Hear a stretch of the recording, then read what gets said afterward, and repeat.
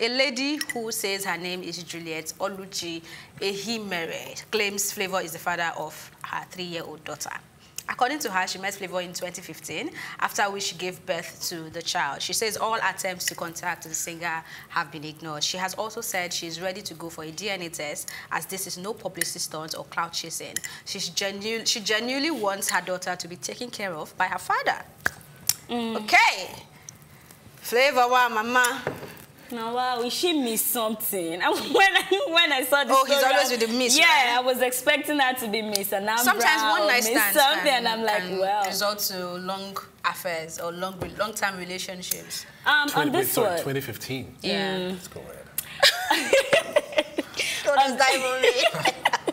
On this one, yeah, I feel like Flavour, if truly you're the father of the child, you need to take responsibility. You might not know. Yeah, now maybe that you is just knowing. come and submit yourself for a DNA test. That's because what I'm saying. Now that is knowing, and you can't even come remember out, her. get a DNA test done. If you're the father, I mean, that girl deserves everything every other daughter is getting from him, to be honest.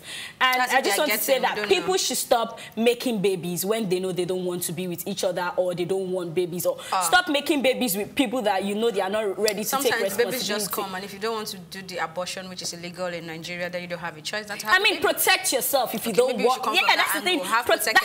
That's exactly where I'm going when I mean that. Stop making babies with. Protect yourself. At the end of the day, you can't keep coming up every day and say, oh, I'm pregnant for this person, and then after 3 years, the person does not even know that you have a child for him. Let's be honest. It's just not fair at the end of the day. After 3 years, you just come in that, oh, now I have a daughter for you, blah, blah, blah. It's not easy that way. I mean, he has his life set already, and you're just... When he was having sex, I talked about it. When you are ready to have sex, then you should be ready to be responsible. Okay. So if this is truly his child, it means that he had protected sex. Whether he has his life set out or not, that's not even in the conversation. Hold on. I'm not blaming her. I'm not saying it's her fault that she has the baby. That's why I said people need to stop. When I mean people, the two people involved. In having sex, you need to stop making where babies. I came in was when you said he has his life set out and this is coming up. I'm like, if it's his child, I'm just saying that he's not aware. The moment you're pregnant, I think you should have just got him involved. She's been trying to reach him. She's been trying to reach him. From the story. Should have done this. She has 3 done years it now. ago. I mean, no. Sometimes you want to be patient and hope that with time he will read his messages, he will get to understand that we need to have a conversation. But if this is the last option, this is when I think you can take it, because I don't believe in bringing everything to social media. So if she has tried a lot to follow other means, whether reaching his manager via email, DMs, and it didn't go through, then she has the right to take this last option, I think. No, I mean, this is very okay. When it comes to stuff like this, I feel like it's okay for you to call the person out if you can't reach that person. I'm just saying that I feel she should have done this like long time ago. Now, this is it. Let me say something here, right? You don't know what effort she's put in over the years. 2015 to 2019, that's like almost over 4 years now. All right, she may have established contact. She would have gotten ignored. Now, this is what I'm going to say to her, right? If she has proofs of chats, conversations, put it out there. You know, and it's easy. We're living in the 21st century. It's a DNA test in it to prove true or false. I mean, Flavour cannot deny it if that baby is really his. You know, apparently you can tell she's struggling. She's not necessarily probably having it good, though she says she's not a gold digger. You know, but people should take responsibilities for their action. I don't know what happened. 2015 is so recent. I mean, maybe it was a one-night stand. Probably he was... Does not even matter, even if it's a 1 second stand. Maybe he was drunk or something, because I'm trying to be nice here, what I want to say, you know. But I'll just let that slide.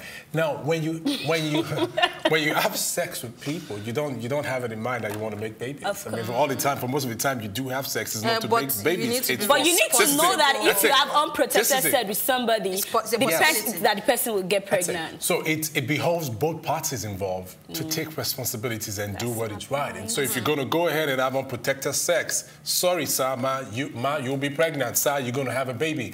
Now, this is not the first time celebrities have been accused of having babies and they're refusing to claim it. I remember one time... Davido is yet to respond to the... Is it Ibadan baby? Yeah, the Ibadan. Ice Prince Amani also was a period. He was like, someone came on to say she has a baby for Ice Prince.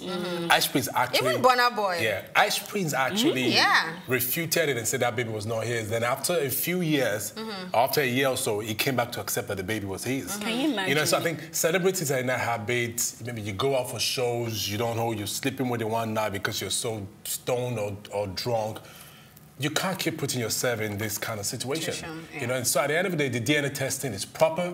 And it's important. It's very important at this point in time. And Flavour, like you rightly said, is an established act for him not to come out and say something about this.